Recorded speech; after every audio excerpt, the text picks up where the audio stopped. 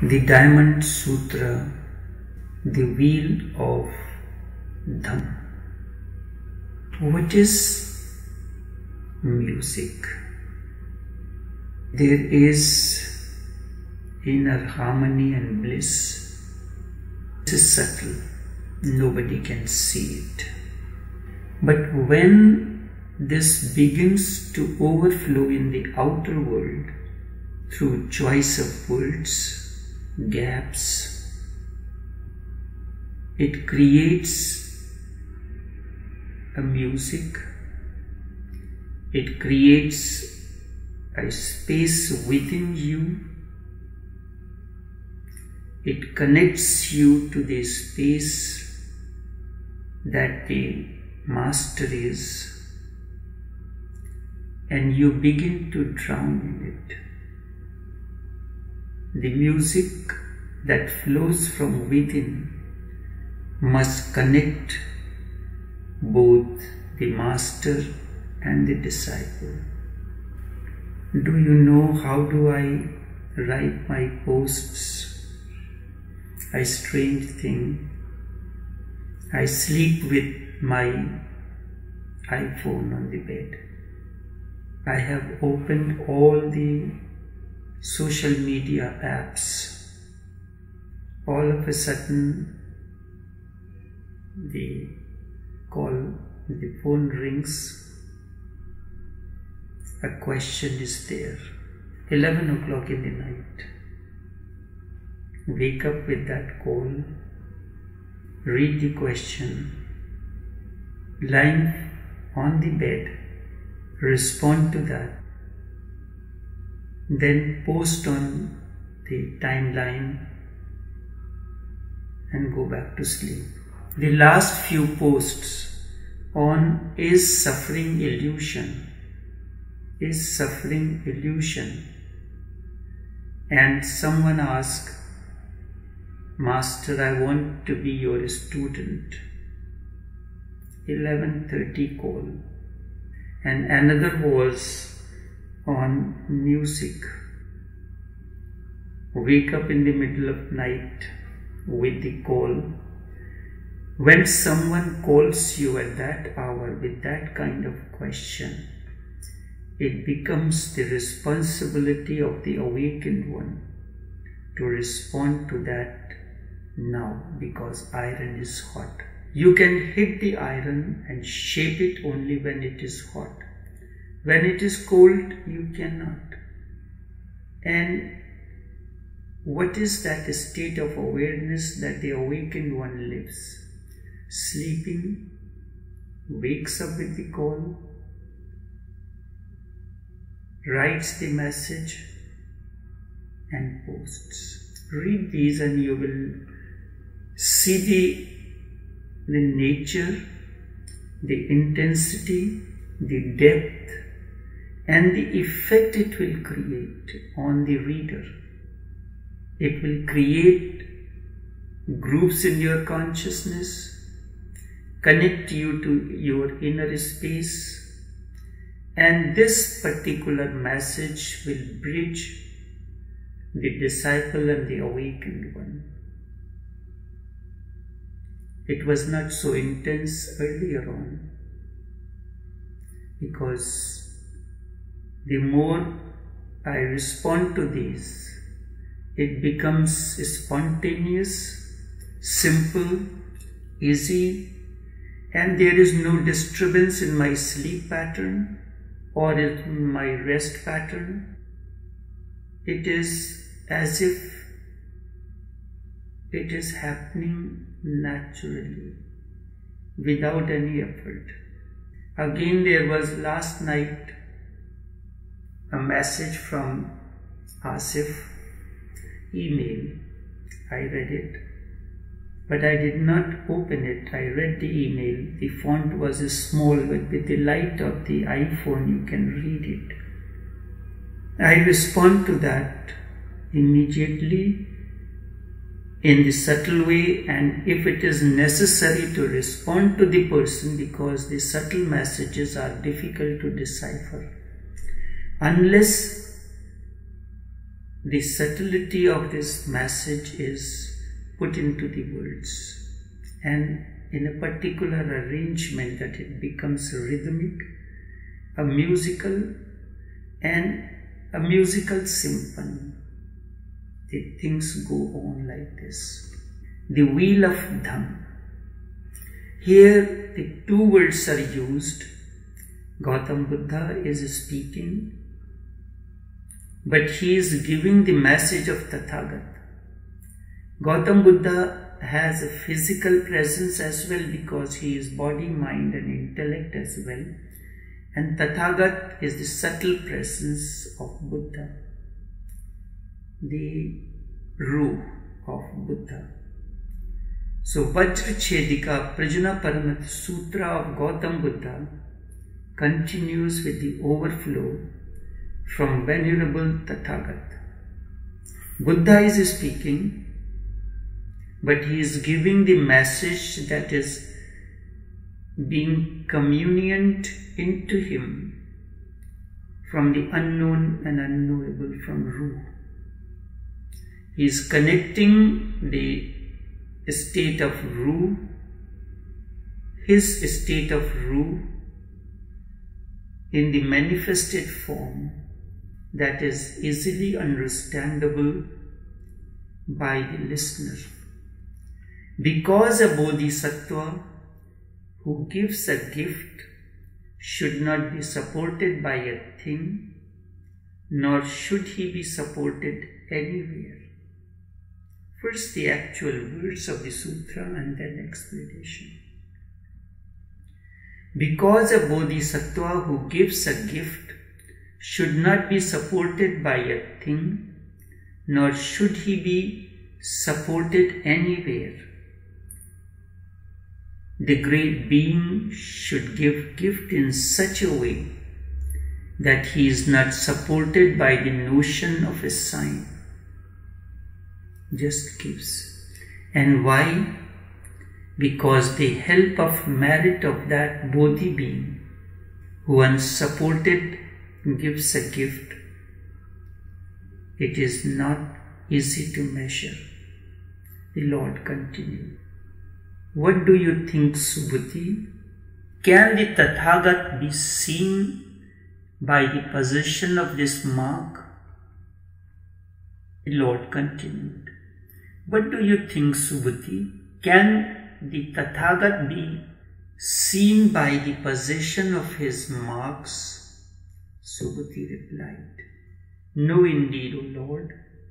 We use the word thee for Tathagat, but not for the Lord. So Subhuti says, No indeed, O Lord. And why? What has been taught by Tathagat as the possession of marks, that is truly no possession of any mark. The Lord said, wherever there is possession of marks, there is fraud. Wherever there is no possession of no mark, there is no fraud. Hence the Tathagat is to be seen from no mark as mark. Is a subtle presence, the message flows. Subhuti asked, will there be any being in the future period? Will there be any being in the future being, in the last time, in the last epoch, in the last 500 years, at the time of the collapse of good doctrine, who, when these words of the sutra are being taught, will understand their truth?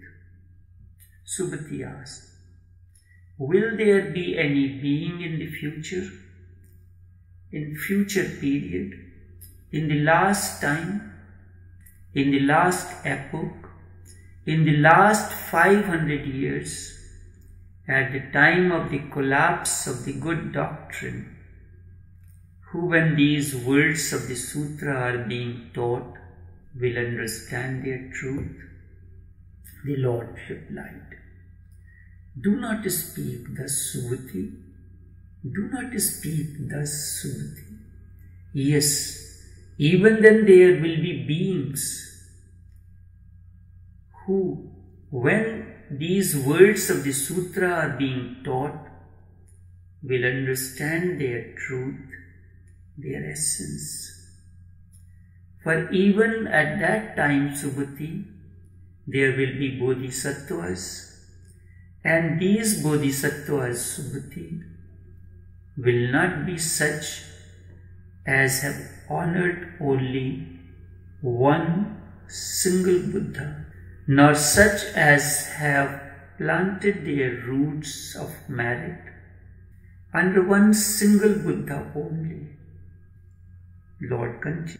On the contrary, Subhuti, those bodhisattvas who, when these words of the Sutra are being taught, will find even one single thought of serene faith, be such as have honored many hundreds of thousands of Buddhas, such as have planted their roots of merit under many hundreds of thousands of Buddhas.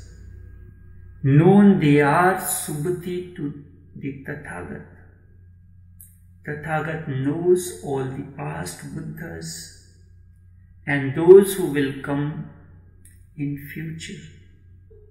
Known they are, Subhuti, to the Tathagat through his bodhi cognition. Seen they are, Subhuti, by the Tathagat with his bodhi eye. Fully known they are, Subhuti, to Tathagat, and they will. Subhuti will beget and acquire an immeasurable and incalculable heap of merit. Therefore, Subhuti, listen when. Therefore, Subhuti, listen well and attentively. Overflows Gautam the Buddha. These are strange words of Tathagat. In these words are strange because Buddha is addressing a bodhisattva, not an ordinary person. When you have to speak to a very intelligent person of a high intuitive intellect, I use the word intuitive level of intellect, you have to be cautious in choice of your words. And that is what you all are now. I have to be cautious in choice of the words, their arrangements. They would not have been strange if they were addressed to an ordinary human being. One can understand that the ordinary human being needs to listen well. To listen is so difficult. To listen means to be here now. To listen means to be without any thought or conceived conditioning. To listen means to be alert, awake, and available to this very moment. If these conditions are fulfilled, only then you listen, and the message will enter your being. The mind has its ways and means. Mind continues like a fanatic inside. Mind lives in its self-created world of ignorance and negation of truth. And in the process it goes on spinning 1,001 thoughts.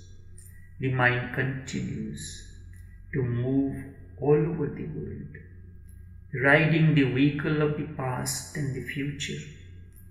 How can then the mind listen? And whatsoever it listens to will not be the right listening at all. Mind is you. It is your creation.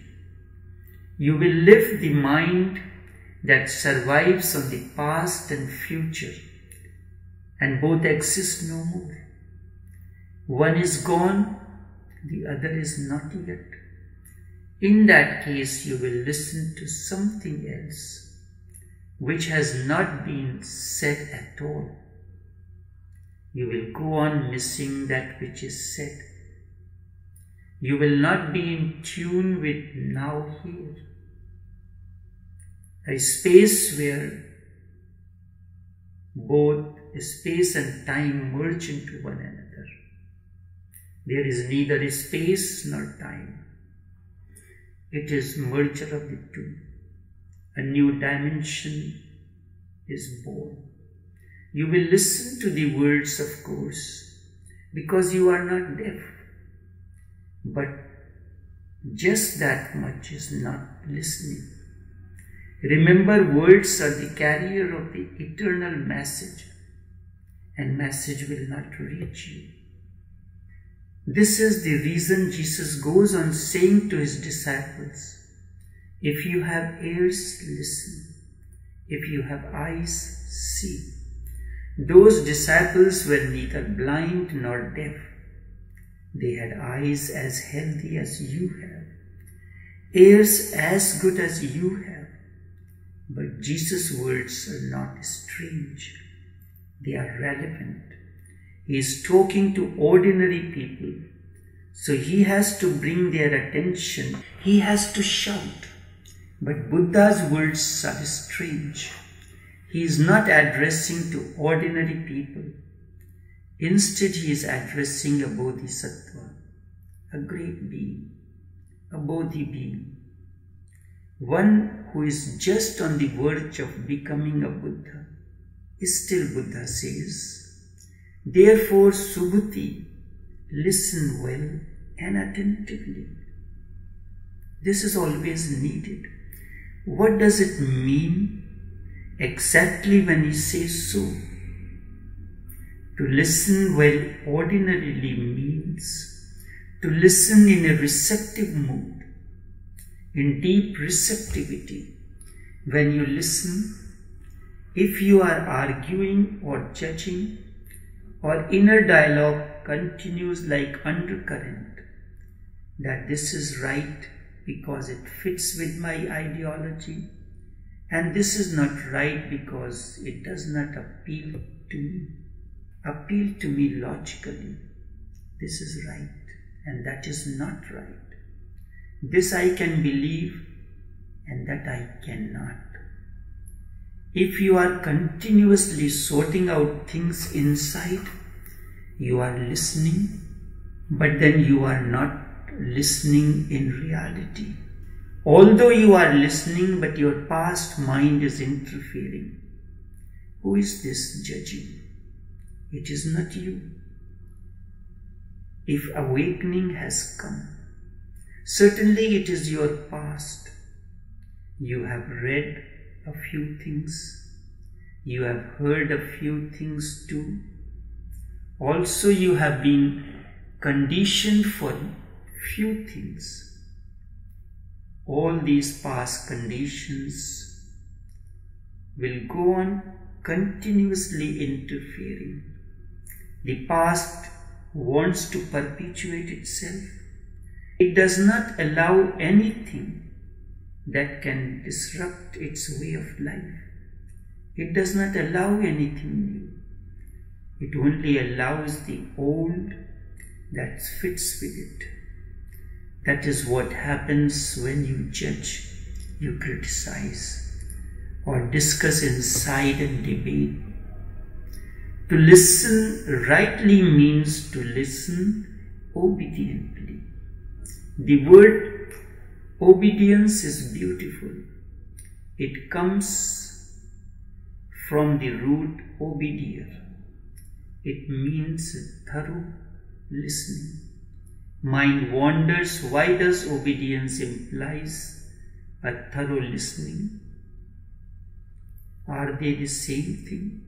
Yes, they are same. If you listen totally and thoroughly, you will indeed obey. If truth is there, you will obey. You will not need any decision on your part, because truth is self-evident. Truth is eternal.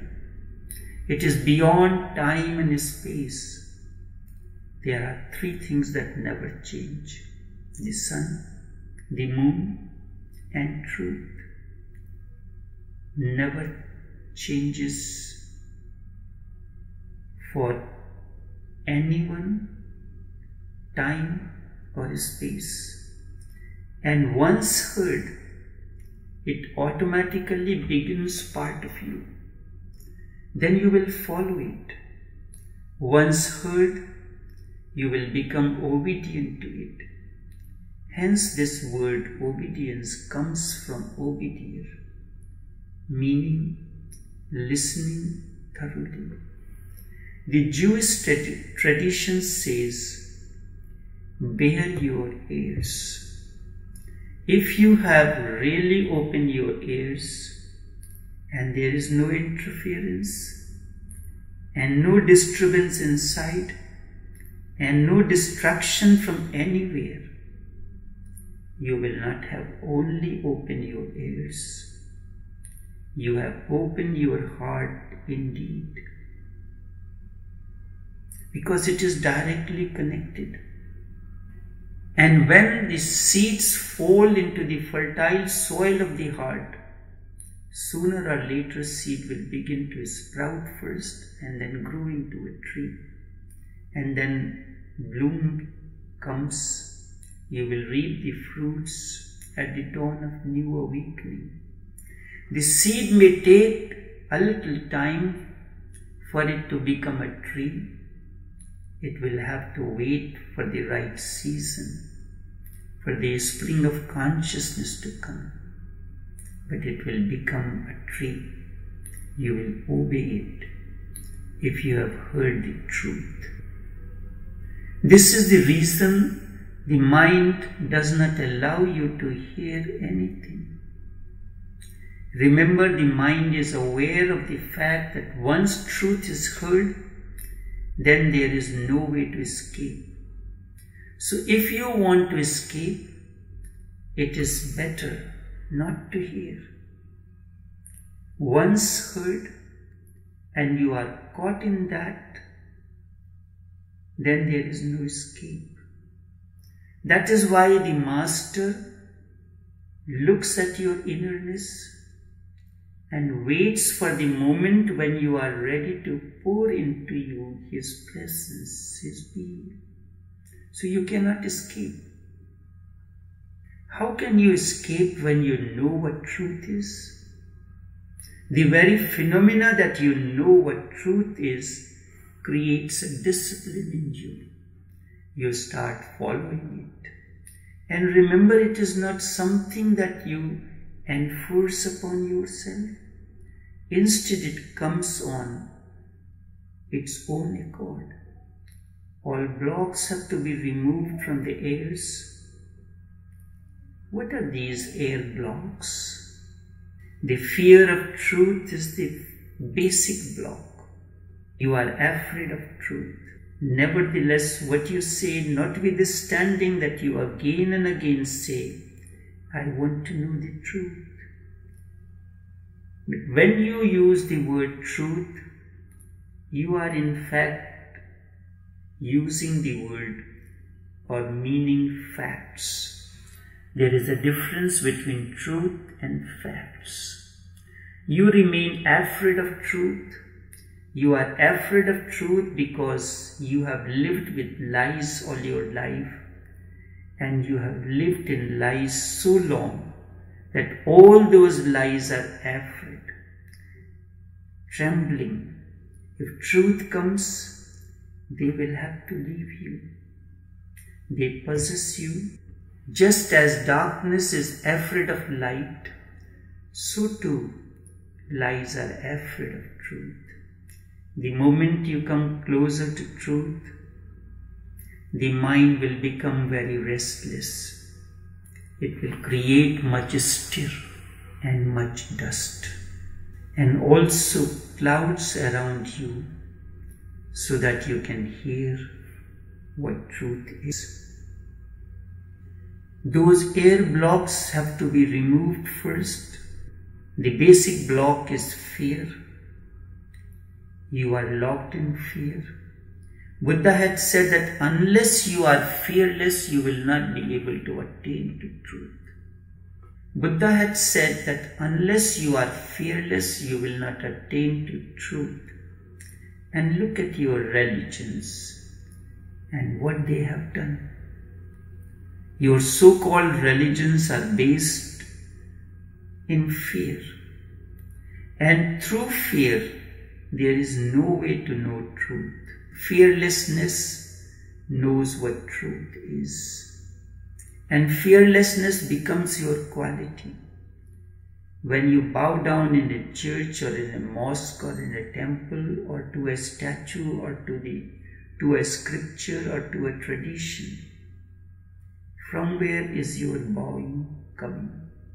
Just watch inside and you will find fear at the base of all your actions, understanding and worship. Out of fear there can be no trust. Remember, all so-called faith are based on fear. That is why it is very rare in the world to come across a man who has faith. Because faith happens only when fear has disappeared completely. Faith is the disappearance of fear. Faith means trust. How can a fearful man trust? He is always thinking. He is always cunning. He is always protecting and defending as well. How can he trust? To trust you need courage. To trust you need to be brave. To trust you need to be able to risk. To trust you need to move into danger. The Chinese ideogram for crisis insists of two symbols. One is the symbol of danger and other is the symbol of opportunity. Indeed, the moment is critical when you are facing danger and opportunity both come together. If you do not go into danger, you will miss the opportunity. If you want opportunity, you will have to go into danger and embrace it. Who knows how to live dangerously? Only those who know how to live dangerously, only they are religious. Only such a person is fearless. Fear is therefore the basic air block. And there are other blocks as well. However, these arise out of fear. Judging, argumentation, clinging with the past, and not allowing the new any entry into your being. In many forms and languages, the word for obedience is an intensive form of the word listening. All these words simply imply passionate, intense and total listening. Yet still, there is one thing more. You will be surprised to know that the word absurd is exactly opposite of obedience. Absurdus implies you are absolutely deaf. So if you say something is absurd, you are simply implying I am absolutely deaf to what this is going to.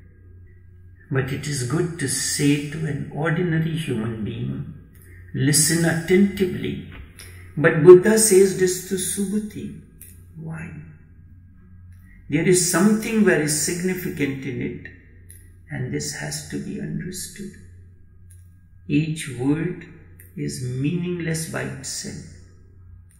The meaning is created only when word is addressed to someone.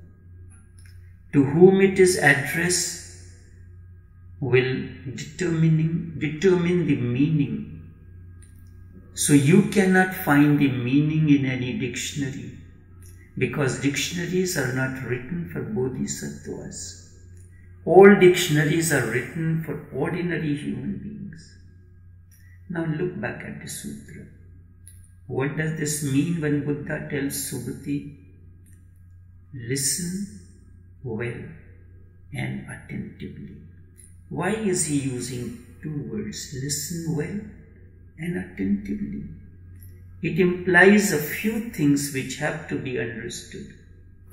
First, when a man like Subhuti is there is no question of air blocks. There is no question of his opening to Buddha. And there is no doubt about it. He is utterly open. There is no doubt. He is no longer arguing with Buddha. He is totally with him and flowing with Buddha energy. However, when a person has attained to bodhisattvahood, when one has come very close to Buddhahood, there arises a few problems. Remember, each new stage of consciousness has its own problem. This is the problem with the bodhisattva. He is open, he is receptive, he is ready, but has become uprooted from the body. His heart is open, his being is open, but he is no longer rooted in the body. He has become detached from the body. The body is just hanging around. He does not live in the body. He is almost unidentified with the body, its instruments, and all that these instruments create, and that is the problem. This is what has happened to Ramakrishna when he said, I have nothing to hold on to this earth. To stay on this shore, a bodhisattva creates temporary anchors.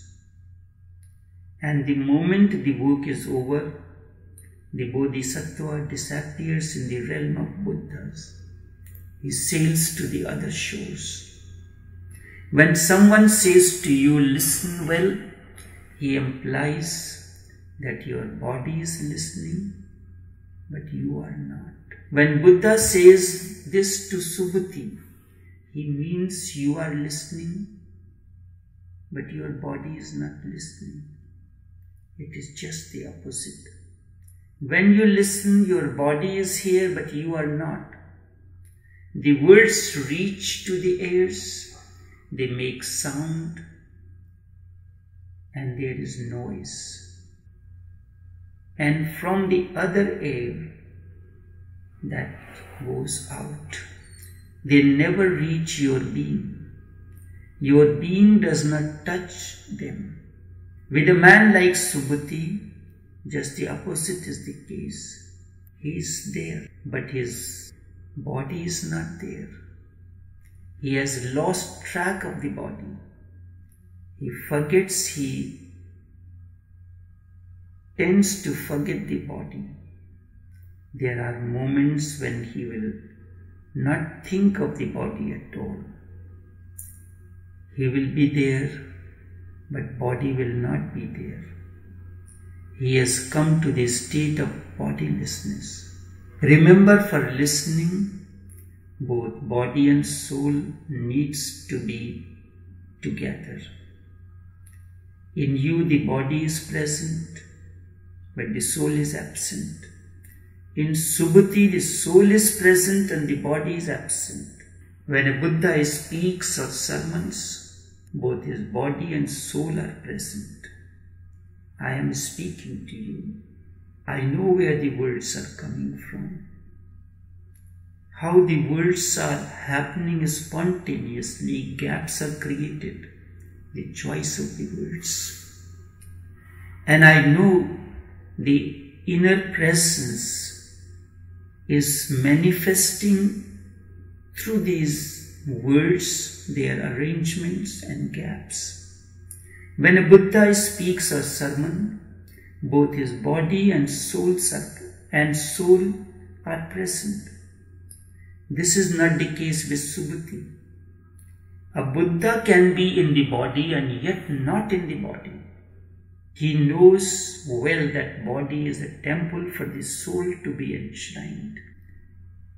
He has found that secret passage that he can move from the body to the being and from being to the body, just as you know the passage between your bedroom and the living room. You rest, you sojourn, cherish your solitude in the bedroom, but when you have to meet someone, when you have to commune with someone, you have to come to the living room. You know very well the passage. Buddha needs the body as well as being. He communicates the being through the instrument of the body. He knows the passage well. He can move from body to the being any moment. But you are in the body. You have not experienced the connection. So his presence creates that connection between your body and the mind.